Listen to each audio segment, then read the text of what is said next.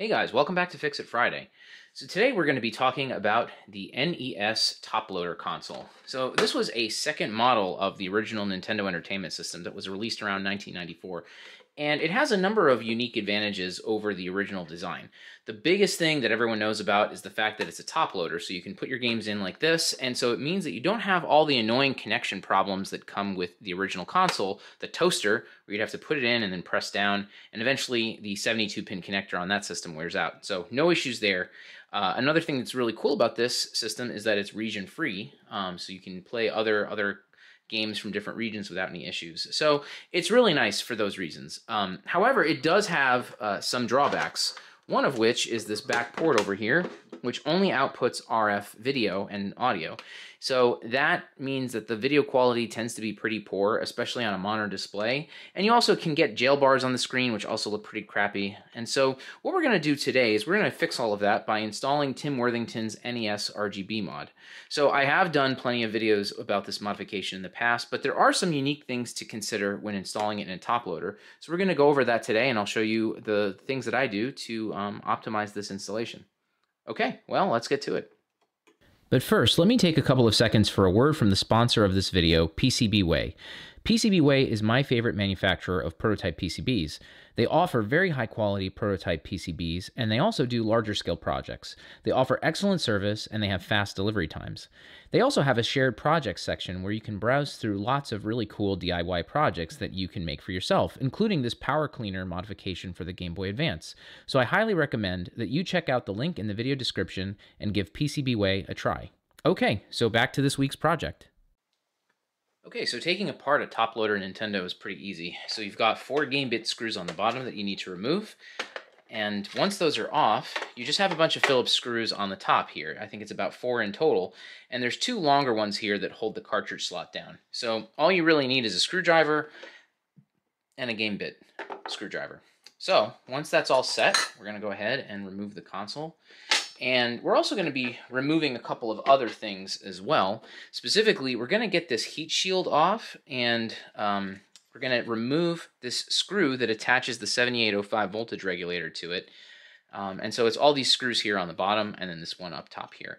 The reason why is because we're going to do this modification in a way that doesn't require any cutting of the shell. So we're going to take this plastic piece off, and we're going to replace it with this 3D printed SNES multi-out. And so this allows us to get composite video, RGB, and S-video all from one connector, and we do so in a way that doesn't require any kind of permanent damage or to the shell or to the console.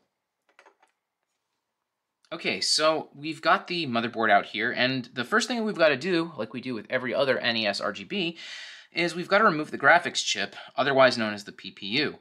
So to do this, I usually use a 3-step approach. The first step is to flip this thing over and to add fresh solder to all of the pins, all right here. The second step is then to take my Hakko desoldering gun and use that to clear these all out as much as possible.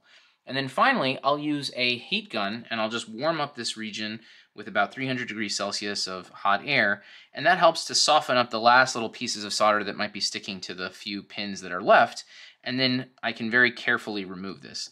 It's really important, and I can't stress this enough, that you should not use any kind of force in taking this out. If you do, the chances of ripping up some traces or damaging the chip are very high. So let's go ahead and do that, and then we'll follow up with some other components that we're going to remove to complete this mod.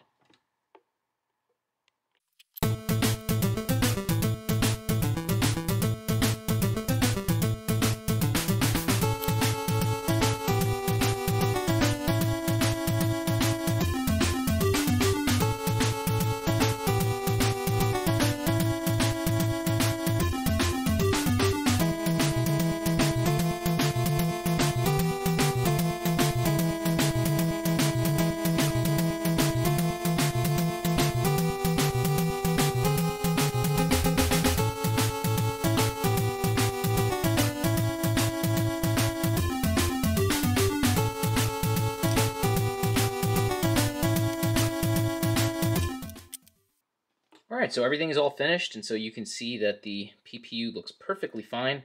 Looks like it was almost never put into a Nintendo in the first place. The pins are super clean. And then here's the PPU vias, and you can see that they all look great. There's no problems with any of them on that side and on this side as well.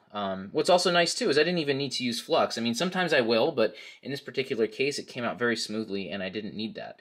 So I definitely recommend that three-step approach if you're ever planning on doing this yourself. It's a lot harder if you only try one of those methods, and honestly, if you're using any kind of force at all, then you're doing it really dangerously and you can do some damage here.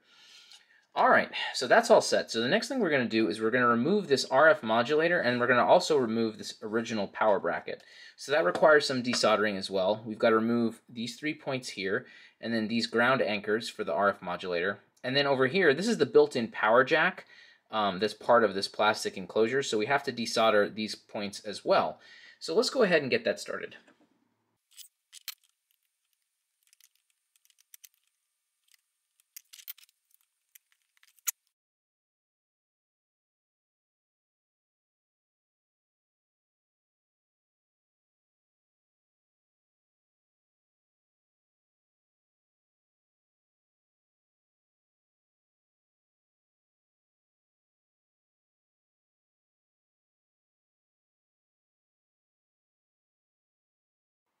Alright, so we've removed the RF modulator, and I just wanted to kind of show you what I did here. So you'll notice that I needed a lot more heat to do this, and so I was using the desoldering gun as a source for heat instead of my iron. The reason being that, like, this ground plane right here is pretty thick, so it absorbs heat very rapidly, and so you need a lot of heat to just loosen up these points and get everything fully desoldered. You also notice that the steps I did this, so you actually want to remove the power jack and that plastic piece first, and then tackle the RF modulator, because this stuff just gets in the way. And it's really important to keep heat on here, because if you're not careful, it's really easy to pull vias on the power jack, and you need to make sure that these RF modulator points are clear too, just so that you don't accidentally pull any vias there. But that was not an issue here. Everything went pretty smoothly, and so now we're ready to go ahead and get started with the installation of the NES RGB.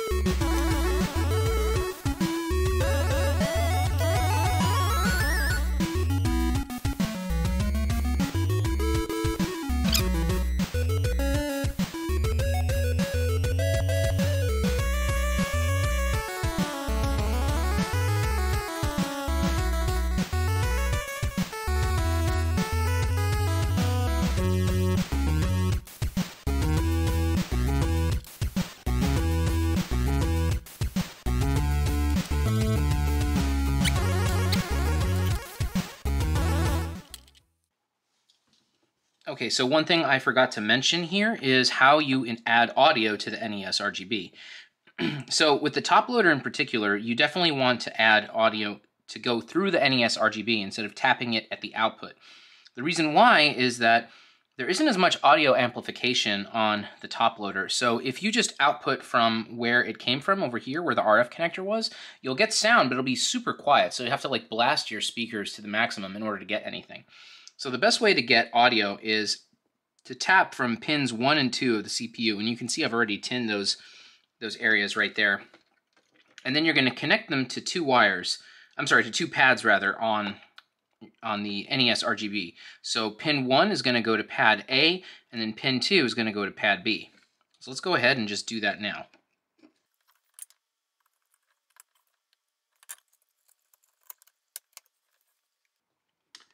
All right, so we're getting to the end, and now what I need to do is I need to basically make the Super Nintendo style multi-out. And to do that, I have this PCB that I had printed by PCBWay, who's the sponsor of this video. These are really nice, and they're very compact, and so they work with a lot of the 3D printed designs that are available, including the one that I'm using today, which was made by LaserBear. It's an open source design for the PCB. It's also an open source design for the 3D print, and I'll have files linked for you guys to use yourself. So basically all we've got to do is just follow the standard Super Nintendo style multi-out. I will also include a link for that in the description as well, but I'm also going to color code it to try to make things easy. So I'm going to use R, G, and B, red, green, and blue for those colors. I'm going to use this orange for sync. This is going to be, I think, ground, and so on and so forth. And so anyhow, I'm going to go ahead and start wiring this up. But again, if you're following along, consult the documents that I have linked, and you can figure out how to wire this up.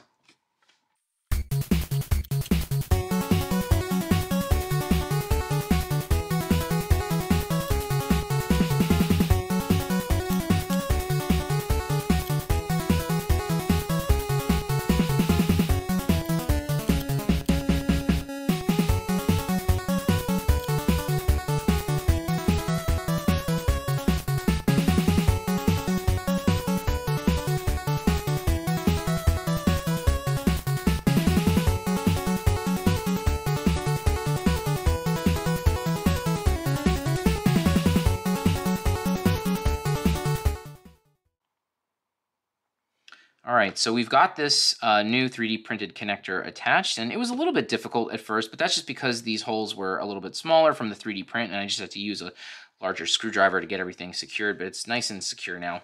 So I've actually bolted the board down into its original position, because now what we're going to do is we're going to route all of these wires to their respective locations on the NESRGB board. What I try to do here is be, careful with the wiring. You don't want it going anywhere near over here because the plastic lid kind of comes down over here. So either you route it around these posts like so, or you can potentially snake them underneath. There's like a little post, but you definitely want to have it, screwed into place when you're doing this step, because it's kind of difficult, and you can make a mistake if you don't.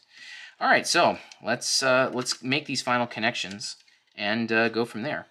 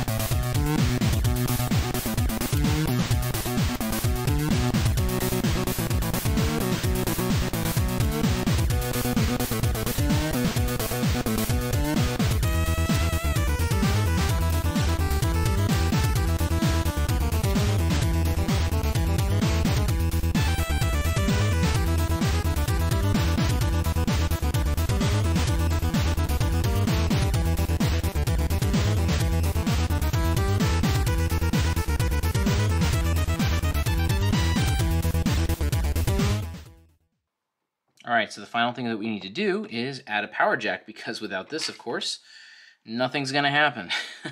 I also added a zip tie over here just to kind of manage the cables and keep them all under control and in the same place.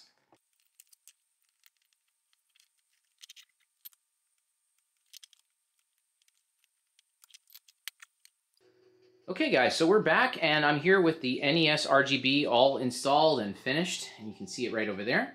And, the picture on this thing looks absolutely fantastic. And so right now I have an example. This is Vice Project Doom, which is one of my favorite games on the NES. I had it as I was a kid, and people don't really know about it, but it's a lot of fun. It has a kind of Ninja Gaiden sort of feel to it. And yeah, it looks absolutely stunning with this modification.